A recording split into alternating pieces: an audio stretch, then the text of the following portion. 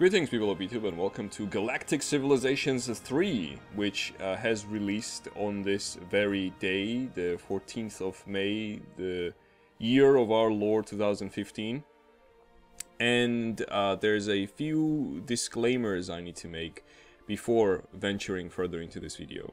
Disclaimer number one, I must tell you that this is very much a first impression kind of video. It's not some kind of in-depth analysis and comparisons to other 4X games and whatnot. This is based on roughly about 10 hours of experience with Galactic Civilizations, and I have also not played any of the other Galactic Civilizations in the games from that series. I have played and enjoyed 4X games in general. For those of you who are extremely young and don't know what 4X means, they spend for expansion, exploration, expansion, exploitation, and extermination. The things you do in a 4X game, in this type of strategy game. So, I wouldn't be able to tell you how does this compare to, say, Galciv 2, except for the fact that this is the first Galciv game that has multiplayer in it, which I haven't tried, by the way, and also the first one that switched from the sort of square grid to from tiles to hexes, and that's kind of where my comparison and knowledge about Galciv 2 ends. Aside from the fact that I think the art in Galciv 2 looks better than this one, but the UI looks better in Galciv 3. There you go, pretty much said it. So what we're gonna do today is I'm gonna start a new game and show you what kind of happens in the start, with what to expect, like, you know, first few minutes in the game, and then I'll show you a game where I've progressed a little bit more, and I played about 3-4 hours in that campaign, and that's pretty much going to be today's video, and I'll tell you what I feel and think about the game. By the way, this is version 0.97, the official review version that the developer Stardock sent out. So the full version, which you may or may not buy, is going to have a campaign and some bug fixes and stuff like that. Some minor improvements plus the campaign, which isn't here yet, so I can't tell you anything about the campaign either, because it just isn't there. So, yeah, let's go back to starting a new game. There are 8 races that you can choose from. Some of them you'll recognize. Again, this is the few things I know about the first 2 games is that these guys, so the Terrans, or the humans, the Drangi, or again, excuse me if my pronunciation is completely off, and the Altarian Resistance, or the Altarians, and the Yor are the ones that were present in previous game, if I'm not mistaken. And then we have, you know what, let's just actually, for those of you who are new, so the basic boring people, the war crazy, everything eating, consuming guys, the ladies who look like the boring people but are also kind of kind and aloof kind of race, the capitalists, the religious, the robots, the sort of expandy dudes that are not really into war but they go everywhere and they just colonize everything, and the mystical aliens from like the other universe or galaxy or something like that, who especially hate humans because they can see into the future or something like that, which I think this is going to feature in the campaign again, which I do not have. Also, you can create your own race, which can be fun. So you can choose either video or picture. If you click for the video, you only get like what I just showed you. There's no new video, but if you go with the pictures, you get some pretty interesting stuff. You got the dog dude in the robes. This guy's pretty cool. This dude who's kind of leaning to the side. The funny guy, the hair thing, the green one, the guy with these things, and this one as well, and the fox. On the twins, oh, pretty cool. Anyway, so let's say we go with the obese man. So he could be your avatar, and then you could, choose the background to whatever like this, and then the and for example leave the avatar as the human guy, and you can do all this stuff. You choose the appearance of your ships, the traits of the abilities of your race, general race overview, what do you call them, your your original system name, some sort of personal characteristics, stuff like that. So, but we're not going to do that right here. We're just going to start, say, with the boring humans, because I'm pretty sure most people start with the boring humans. So we're going to start with the boring humans. And the next choice we need to make is what kind of galaxy we're doing. I'm going to go with defaults again, because I'm just going to show you in this one, just the very basic stuff that's happening. So it's going to be a small galaxy, tight cluster. Everything's going to be sort of happening moderate amount of resources, moderate amount of planets and anomalies, etc. And victory conditions, again, going to leave default. There's many ways to win the game, military and peaceful. And then we're going to leave the game settings again. So this is where you choose the overall game difficulty, and this is where you choose who your opponents are. You can add them or remove them as you see fit. I would probably not go for more than 4 races in the small map, because that would be a bit overcrowded. And you can also change their difficult level. I've only played with the beginner, so I'm gonna again go with the beginner here.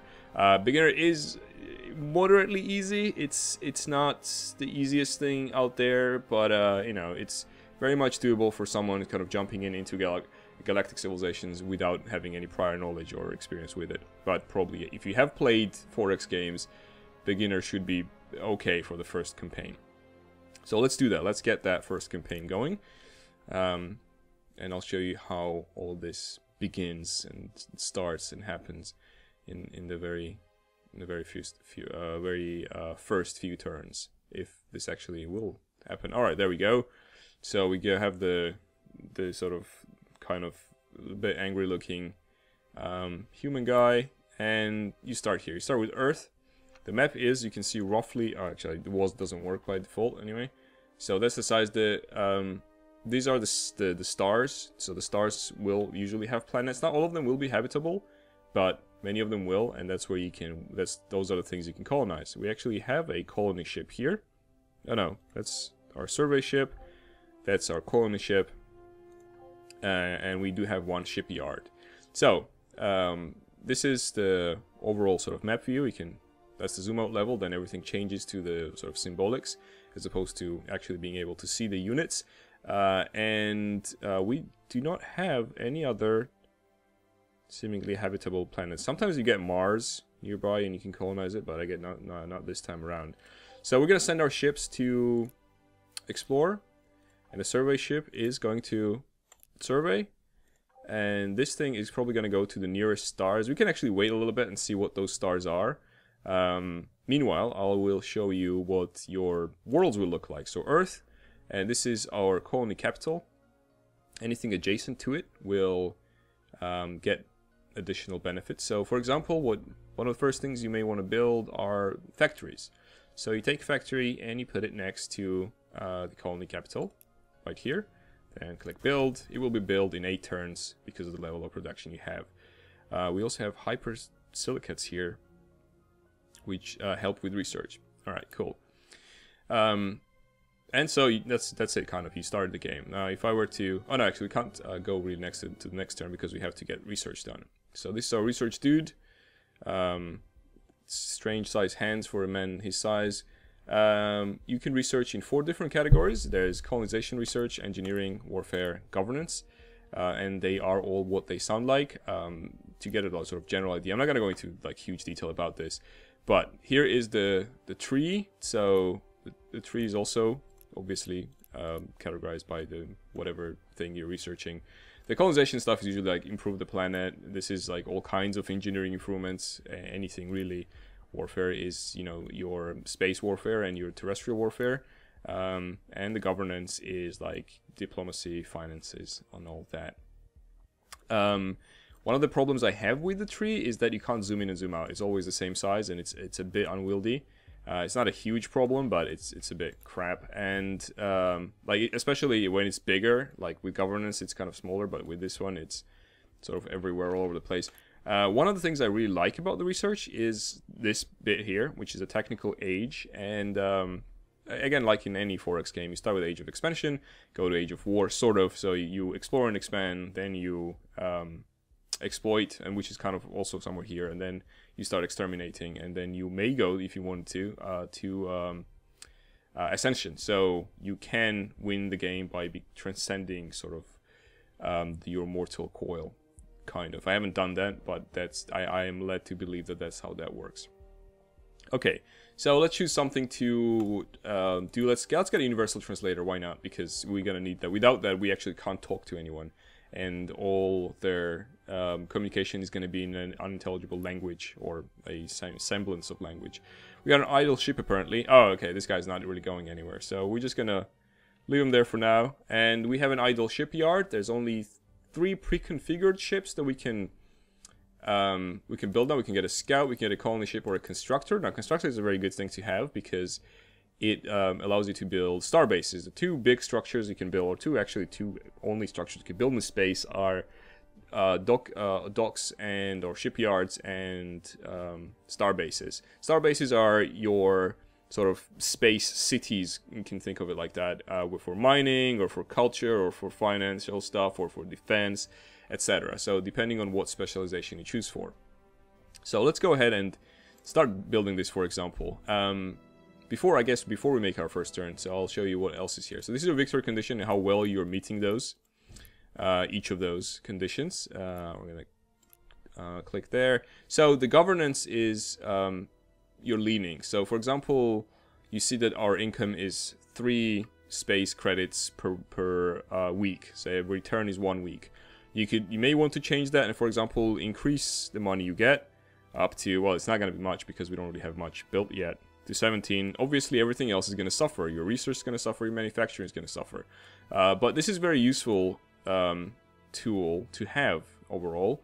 I usually go slightly towards manufacturing because, especially at early stages, you kind of need that. And then also you have your control over manufacturing as opposed to military stuff, where you can switch between. So some of the manufacturing will go towards military efforts, and how much of that goes towards military efforts you will decide on this slider. Then you can have a list of your colonies. We only got 1. Your commands to different units and production places, your trade, which we don't have right now, and the timeline in terms of faction powers, but we haven't met any others, so we don't know how they're doing. So I think oh wait, did we not actually order the shipyard? Okay, there we go. Now we ordered the shipyard to build that. You can obviously rush things, as in many 4X games. So if you wanted to, for example, we could just press buy and get it for 1545 BC is probably some kind of credits, space credits I call them. So let's pass the turn. The ships which were given orders went for exploration. They're kind of doing that on their own, and stuff happened. So we got an idle ship again. You know, I'm just gonna make him travel over there, so because that's pretty close. And if we have something interesting to colonize there, we're actually just gonna do that. Another thing I didn't show you is, no, technology is research is the same thing. We just called technology up here, even though it's called research down here. And ideology is very interesting. So you can be either pragmatic, benevolent, or malevolent. My favorite is malevolent so far. And the way this works is you get certain type of events, usually when you're colonizing something, sometimes also randomly. And depending on what kind of choice you make, you will get buffs or debuffs, say on research or manufacturing, or approval rating with your people, or their growth, the population growth rate, the food production, etc., etc. Also, but many of those will also give you points for these, and then you can spend these to develop those traits, and those traits come with certain perks. So, for example, I'll show you in the next load I'm gonna do. Is like, I think I have motivational malevolence or something like that, so it gives me +10 manufacturing on our home world, and this one gives you the intimidation center, which is if you build those, then you get more ideology points, and you can become more malevolent as sort of time goes on. I've done a bit of pragmatic. I haven't really done benevolent stuff, to be honest. It's very bright for my eyes, so I usually go with sort of darker brown red shades here. But this is a very interesting thing in the game. Again, it's kind of, in terms of the art, I think I mentioned this, I think the second one looked kind of better in terms of art, not in terms of UI. UI is clearly improved in Galciv 3. But yeah, this is probably not the worst example. There's some planets that look really ugly. I think Earth in this case is sort of okay, even though like the model here and the textures on this thing are a bit like 1999 almost. Well, maybe 2003, which is, I don't know, it's a bit weird. It seems like an easy thing to implement, but for some reason, some of the stuff. This is okay, I guess. It's a bit like mobile game looking sort of interface. It's very functional. I like how this is sectioned into, so you know you can clearly tell how much what you're getting from what in this world and how much approval you have, etc., etc., and everything is very clear, but just not very pretty. So okay, we got that out of our way. Let's try to explore and colonize something. Okay, so we discovered a new star, and it has a planet. So there has one planet here called Alkaline Prodigy 2, is dead, so we can't colonize. This one's dead, and actually that one's dead too. So doesn't seem like we're gonna have a successful life there. Let's continue our way. Maybe he has another planet, something that is actually useful. Maybe we'll find out, I guess, next turn. Oh, I think we discarded more stuff. Durantium is a type of mineral you can harvest. So you would use. Actually, let's rush the production of our little ship here, which is the constructor. So I'm gonna spend all this cash money business on it, and it will be done next turn, and we can then utilize it, and I'll be able to show you. Is this asteroids, really? Oh no, there you go, Mars is right here. Oh, we could have colonized Mars. I just completely missed that it was there. It's not exactly, it's very habitable, so it would work as a colony, but it's not the greatest thing to colonize. You know what, I am actually... Is there a next? Where's the next star? Okay, though those are pretty far away. These are kind of okay. I'm gonna bring the ship around for it to come down here, because clearly there are no more planets around there. And see if this has any better planets. We can always colonize Mars later because it's in our sort of domain. No one's really gonna rush and colonize it, I hope. So let's do that. We surveyed first anomaly. Anomaly is kind of like a treasure chest or a loot chest. You open it and you get stuff from it. For example, from this we got some knowledge about Universal Translator, and it helped us finish it, I believe, or get, you know, 25% done for us, sort of free research. Sometimes you just get free money, which is, you know, usually very welcome. So yeah, there's no planets there. This guy's traveling over there. I think we just met someone. No, that's just space junk. Never mind. I thought there was a ship. Well, I guess it used to be a ship at one point in its existence. Alright, let's travel down here. Okay, we discovered another planet. And it's lush, it's class 9, so it's not too bad. Small, has low gravity. And helpful for manufacturing, obviously. And tourists love the low gravity, I guess they just frolic in it. So we're gonna use this planet to... we're gonna colonize this one, is what I'm trying to say. So, obviously you get the first colony ship for free. Which one is the idle one here? Oh, of course, we got the constructor. Now we could use... Asteroids aren't that good. Ideally we would want some other kind of better place. You know what? I'm gonna keep the constructor there for a little bit. Now you know what? It doesn't matter. We just go and colonize... Not colonize, so we just build a star dock or a star... What is it that you can build? I forgot the name of it. We are gonna build a star base up here somewhere, because there is a resource we can mine there. Actually, I'm gonna go this way. Please? Oh, I thought you could move, buddy. Or maybe you can't move. Alright, that's cool. We need to give the shipyard something to do, so why don't we just make another one? Because they are pretty useful and they help your economy, especially in the early stages. Alright, cool. So we make the turn. And we got another, I think, mysterious stuff. So the research is over, and these are the results, and you get to do new research, and so on until you either win or lose the game. So for example, this time around, let's do interstellar travel, which increases our moves and, you know, allows all kinds of good research we're gonna need in the near future. So let's colonize this planet. In fact, why don't we... Why am I not moving anything anymore?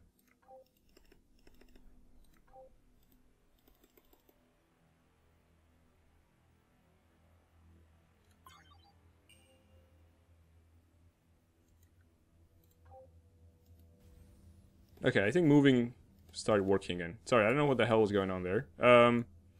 So why don't we, I was saying, go over here and see if there's maybe even better planet down here. But it doesn't look that way, does it? It looks like there isn't. But that's fine. That is not a problem. See, now we discovered some money because there were some cargo pods or whatever over there. Yeah, this star only has one planet and it's good enough for us. So we're gonna use that, and we're gonna move this guy. So we know that Durantium is there, so maybe they will find something else as well. There's an artifact. That one is probably just gonna be picked up by this, by the survey ship.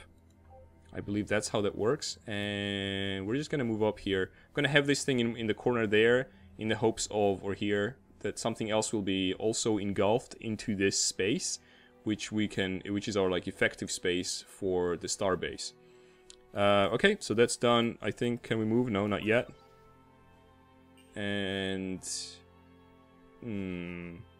okay, let's move up. And you can name it whatever you want. Let's leave it whatever it is. Cardigian. Why not?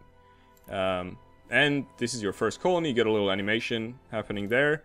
And this is the colonizing event, which will determine your stance on things, or whether you're a benevolent ruler or a pragmatic one or a malevolent one. So let's read this up so you get an idea of what's going on. The primitive species that occupy this planet was once far more... Wait, what? The primitive species that occupy this planet was once more technologically advanced. That doesn't make sense, does it? And, well, it makes sense, it's just not very well written. And accidentally ruined their civilization in some kind of nuclear war several hundred years ago. Ruined cities dot the planet and will likely contain valuable resources we could easily recycle, but the natives regard these ruins as sacred and insist we stay away from them. What are your orders? So, and these are the three choices we get. So the benevolent choice is, which will give us plus 20 influence in the area, I would assume. Influence is kind of like your borders in civilization. So we're not going to stomp through someone's graveyard. We will, of course, respect the dead of these people, declare the cities off limits for development, and set aside 1 or 2 for open-air museums so we can learn from these people's mistakes. The second choice, the pragmatic one, is we'll work with the locals to determine the boundaries of the most sacred sites, but we'll excavate and recycle the rest. So kind of the middle ground is always the pragmatic one. In this case, you get 10 pragmatic points and 10% manufacturing improvement on this world. And the malevolent one is that's a real shame, and we will promise to feel bad about it when we're throwing everything through the recyclers. I find it that this is usually the funniest one, and I think that's why I mostly go through with it. And plus you get manufacturing up, and manufacturing is pretty much everything in this game. So, unless you're really going for the peaceful resolution or whatever. So let's go with the malevolent, and this is our city. It's very, sorry, this is our planet. It's very dark and icy. This is our capital, or colony capital rather. And it can't really be adjacent to anything. We can probably terraform here a bit and have something get the adjacency bonus, but we can't really do it right now. So again, you would probably first start with like a basic factory somewhere. Yeah, even there, that's fine. Like that would work, and then continue on. These tiles also, I think, give you additional... Wait, which one is that? Okay, that's the one we built. The additional stuff. For example, certain things that you build, like this is good for manufacturing or research or something like that. So you want to probably try and assign specifically, well-suited buildings for those sites, etc. Okay, and see where our borders widened. This is now our another world. We can probably again Mars. We can do Mars. Should be okay. And the worlds change in their class. So this is class 9, and the Earth is class 11. I think they go up to class 17 or something, which is like the perfection type world or something like that. They call it the jewel of the universe or something like that. All right, so let's move this guy up here. We are not really finding any other resources, are we? It's just the artifacts. Okay, let's... Oh, I can do ideology point spent. Okay, so we have one malevolent unlock available, and we can choose out of these 4 ones here, because you have to go, you have to unlock the first one to go to the second one, etc. Obviously. So this one would give us a free frigate-class warship, which is pretty cool and something I go for usually. Intimidation Center, also nice. Then this is gross income plus 10%, also pretty cool. And then all is shared borders penalties -1. Again, quite nice thing to have. Let's go, for example, with this, which is the aggression perk. And we're going to say yes to that. Oh, did we say yes to that? Actually, we didn't say yes to it. We just double-click it. Now we did. And magically, a frigate appears, and we have an extra ship. And we can also use that, for example, to explore right now, because we don't have any enemies. This little dotted line is how far we can travel. That will be improving, you know, the more worlds we have, the better ships we have in terms of what kind of engines we give it, etc. If we research, for example, interstellar travel, which is something I think we are researching right now. Yes. Okay, so after that, I think our range will improve by +1, so this will be moved up, etc. And every ship has a different kind of range. So for example, this constructor can go pretty far, while this dude can't really. And then the survey ship can go a bit more, or the scout, I guess. The survey probably even more. Yeah, survey's range is even higher, etc. So yeah, that's pretty much how that works. I guess the last thing we're gonna do here is oh, we haven't looked at diplomacy, have we? Again, I'll show you. You know what? I'll show you diplomacy in the other game, because there's no one to diplomacy with. And the designer is probably something also I'm going to show you in the other one. Right, so let's just wait another turn and then establish this thing. It's kind of shame to waste it on one resource. But it doesn't seem like we have much choice here. Okay. Colony built the thing, so again, if you stack them together, you get adjacency bonuses. Probably even better to do here, because you get a bonus from this and from that. The moon is scary, man. It passes by you. I just feel like, oh god, what's going on? So, like, for example, build on the factory there. And those things stack up. And then, because this shipyard is sponsored, you can see a little line here, by the planet nearby. So, see, this is the sponsor. We can also actually add another sponsor to it, and it would also provide additional speed of construction. So I think if I were to, for example, say, assign this sponsor, so if I remove it, the construction time is 20 turns. If I add another sponsor, then it goes down to 13. So sponsorship is kind of less because it's further away and has less production value. But it's already a huge improvement, because like it's almost cut time almost to half. And as long as these guys here don't have their own yard, they're fine to sponsor this one, because this one can like pump out things at a incredibly faster rate, which is pretty cool. All right, so idle colony, really? Oh, this one's idle because they already built their thing. That was pretty quick. Let's give them like a research lab, for example. Doesn't really matter. So let's see if we can establish that. I wanted to move it a little bit higher, so let's pass the turn. Yeah, I think this is a bit of a waste of time. So we didn't really find anything here, so we might as well just do it. So we go into its commands, and you can either turn it into a shipyard or a starbase. We don't really need a shipyard out in the middle of nowhere, so we're going to turn it into a starbase. Our first starbase is built, and then you go into the starbase to make it into something actually useful. It has a defense and attack value by default, so like if someone attacks it, it will be able to defend itself. It has a shield, etc., etc. But we're going to make it into a mining, give it a mining ring, as opposed to a culture ring or a military ring, because we need to mine that durantium, which is used in ship construction. So we're gonna add that. It's immediately added. If you want more rings, you can do that, but you need to send additional constructors to this starbase, in fact, to do that. So, and this is also becomes our influence, as you can see, same color as our faction. So this kind of turns into your land, quote unquote, and whatever is inside you can't see it yet, but you will see it in a turn. So we've discovered some treasure, and we started mining durantium, which is a silly name. So, and there you go, you see that it is being mined, like the resources are going there, and we now have that resource. You can see it here. So whatever ships may need durantium to be built, we can now provide it. Sometimes there's buildings that need that as well, and again, we can provide that. And we found a dead world next to this star we haven't explored yet. And now that we've done sort of, this is how the first few turns go, essentially.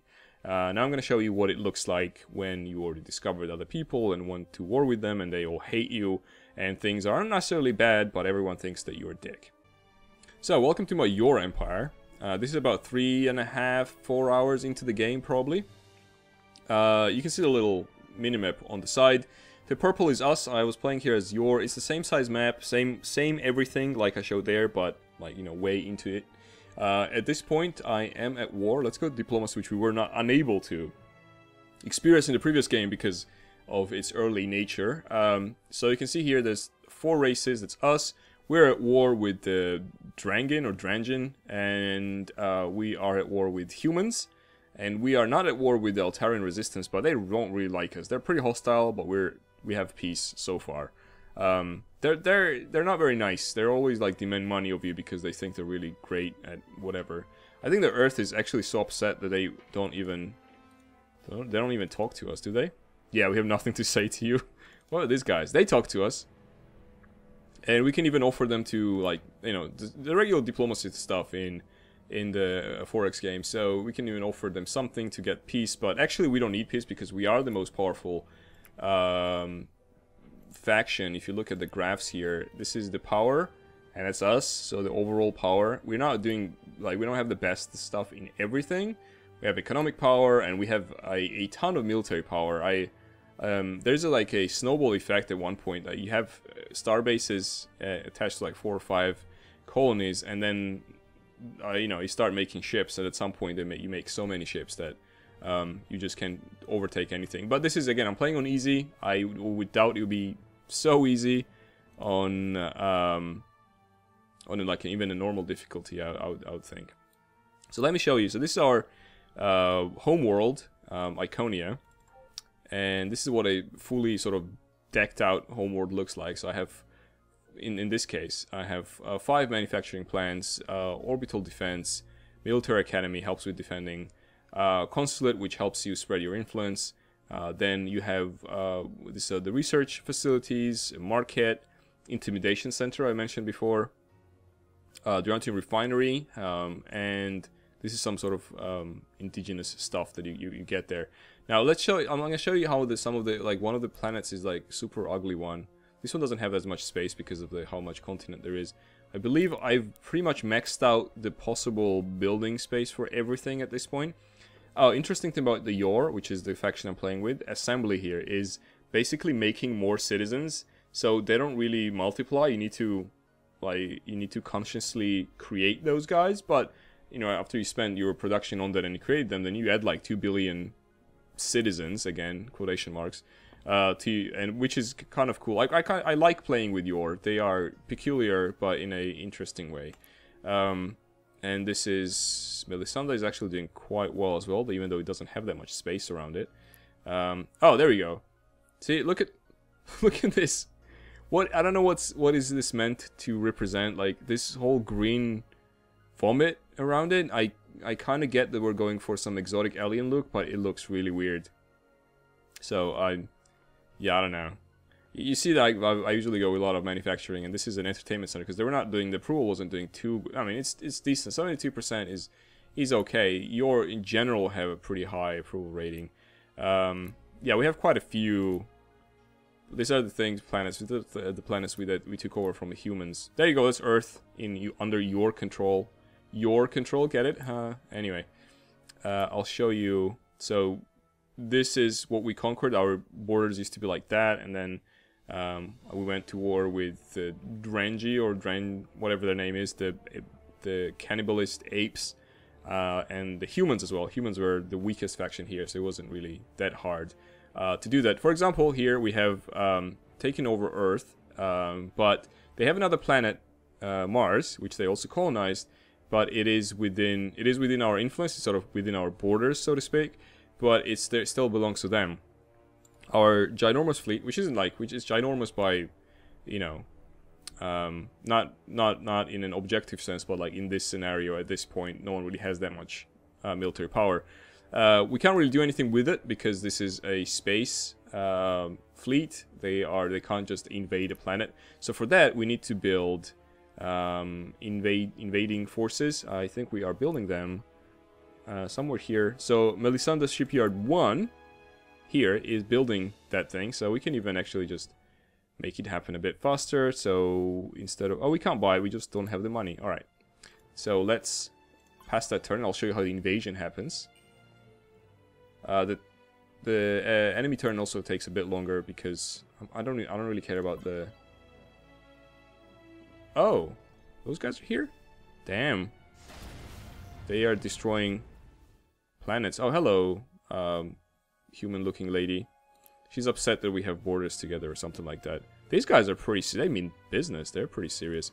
We should probably just go over here and try to deal with them. Because I don't want them to interfere with my invasion of Mars. Usually you get invaded by Mars, but not in this case. Oh, this is our research dude, so they're a little bit different from the normal human being who was doing research in the previous one. We got point defense or whatever. It doesn't really matter at this point. Let's do like interstellar mining because why not? And I just need to... Wait, what is this? Catters 4... I don't know, man. Catters 4, why don't you build a consulate, for example? And just trying to get to that point where we can have the invasion ship. Where, oh god, they're going for me, aren't they? Oh, there we go. So the invasion ship is built. And so what you do is you need to load your troops into it. And, you know, the troops can't just come from thin air. They come from the planets that you have there. So this is your slider for how many troops you want to put in there. These are, I believe, in billions. So we're going to put 2 billion people in it.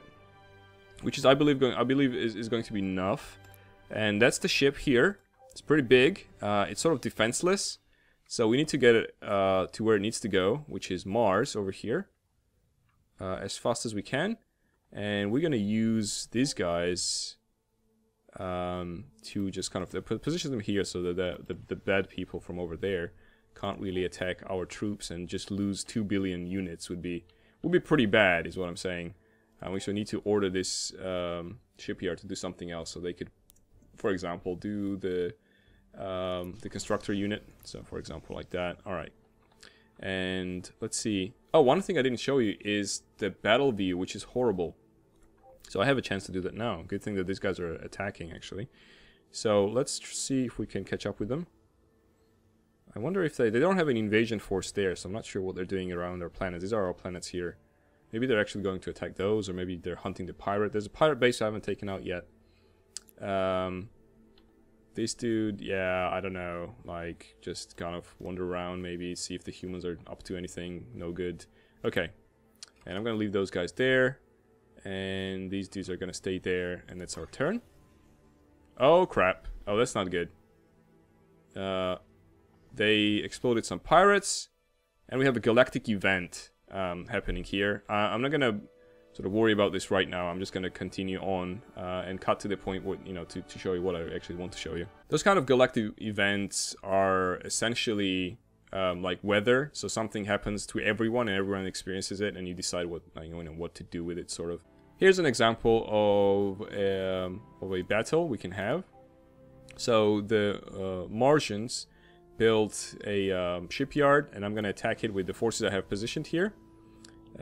Before you go into the battle, this is what you see. You can either cancel the battle if you're attacking, or going to do a quick battle where you just see the results, or view the battle itself.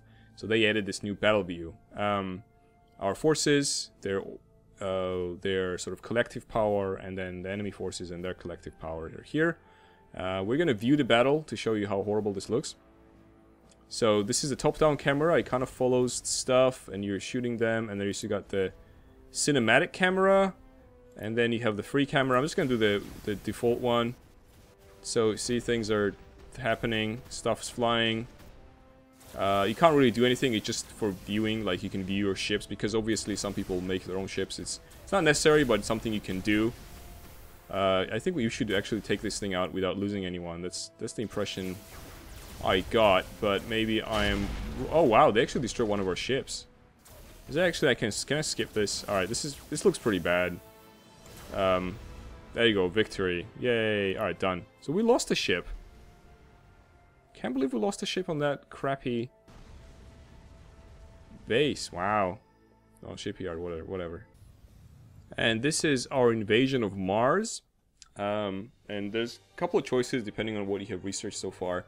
And the planetary invasions are a little bit different. You can't really see. There's no visualization besides like this screen you see here. So this is our fleet here. One transport with 2 billion. Sorry, there's no reason to say 2.0, but there it is. Soldiering is plus 20%. I think it means like how well trained they are, and the casualties expected of us are low. Then there are 11.2 billion whatever people, I guess, or soldiers living on Mars, or people who could fight. They have no planetary defense. The resistance, I think afterwards, this is what it means. I'm not entirely sure. Is 10%. That will go down if we switch the way we are going to do this warfare. And a likelihood of success here is 71%. But I have researched planetary bombardment, which costs 500 space credits, which we can afford. We switch to that. Likelihood of success 100%. Resistance is down to 20% from 70. And I guess this is how well their morale before the battle. But if you bombard them beforehand, their morale goes down to 20%, and the casualties expected go down from high to very high. And if we do that, we're gonna have a victory. You get the little results screen. Our casualties are 0.8. Surviving population is 1.1. Really, we killed that many people. Jesus. Wait, our population or their population, I wonder. I guess our population is 1.1. Improvements lost 3. Sectors lost 3. I think the Earth was so much destroyed by the bombardment that actually there's less of land to develop anything onto. And they lost... No, I guess that's them. They lost 10 billion people in the bombardment. We just killed 10 billion people on Mars. So that's fun. But it's our planet now. So yeah, there's nothing left. It was bad to begin with, and now there's nothing left. What is this even? Bonsatium deposit. Oh, it's kind of food. All right. It's factory, this and that. We could also do a bit of terraforming here and add another tile somewhere, because we have that research. So for example, if I wanted to, I could do another one here or something, or here, and do like another factory, and that will be done in 10 turns. But yeah, so we conquered Mars. Heavy casualties. Our borders shifted all the way to the left. I think they have only one ward left, the humans, and they are probably not feeling great about this, but yet they will not talk to us. That's kind of the diplomacy problem I have in most 4X games, where like at this point they would be like, you know what, take everything, but please don't kill us. But instead, oh no, wait, they want to talk. You are hopelessly outnumbered. It's time to negotiate for peace before you are completely wiped out. Alright, let's see what we can offer them. Or what they can offer us. Oh, they could give us all kinds of tech. Hey, you know, I could technically take all their tech, I guess. Then kill them anyway, or something like that. He looks very brave for a man who's about to die. Anyway, we're not gonna do this right now. But, you know, diplomacy is very familiar, I guess. At least it is for me. It looks like something you've seen in most 4X games. And it's also kind of broken in the same way that it's broken in all the 4X games. At least for me. Maybe it works for some people and they're very happy with it. Anyway, so that's kind of the stuff you can do in here. Oh, the only thing we haven't seen is the design stuff. So, in terms of design, I haven't really done this, and I'll show you why. So if I were to say, oh, new design, just must select the hull of the ship. Okay. How's there's another mode here? I swear it. Okay, I figured it out. So you select one of the hulls, and then you can... I only have like small and tiny ones. Then all the parts that you can attach to it. And I just looked at all the parts, and I just went like, and I haven't done it because it looks like there was so much stuff. But I've seen people build some interesting ship designs, made some interesting ship designs, and they look pretty cool. You can all spin all of this stuff around, make the ships the way you want them to look.